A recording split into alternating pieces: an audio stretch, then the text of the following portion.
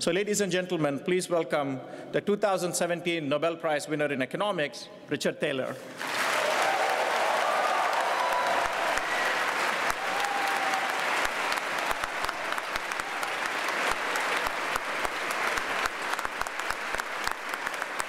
I'm pretty sure this is the first time that the president, provost, and dean have had a conversation about me in which the phrase pain in the ass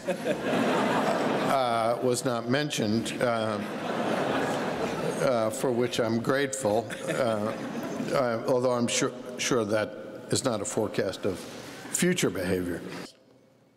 In misbehaving, which Financial Times named one of today's prize does compensate a bit for my disappointment at the Oscars 2 years ago.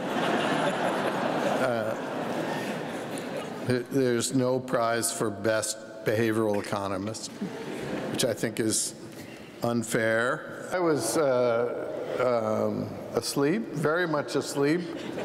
The call came at 4 this morning. My wife's here, she can attest to that. They say, whatever you do, don't tell anybody for the next hour. Like, there's a lot of people that are awake, waiting for your call.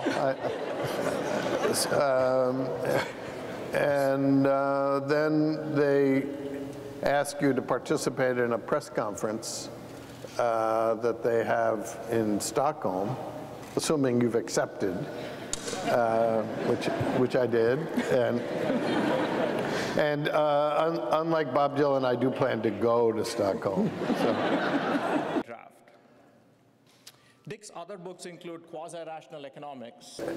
I don't think I've changed anybody's mind in 40 years.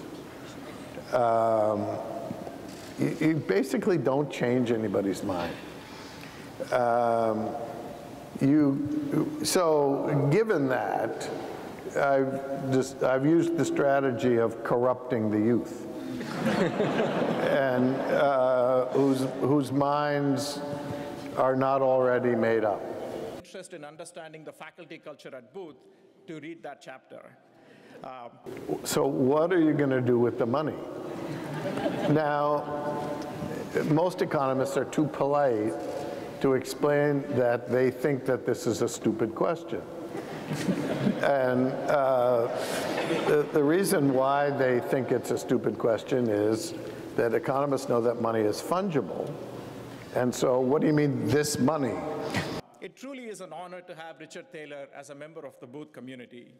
We are thrilled for... Anytime I spend any money that's really fun, I'm going to say that came from the Nobel Prize.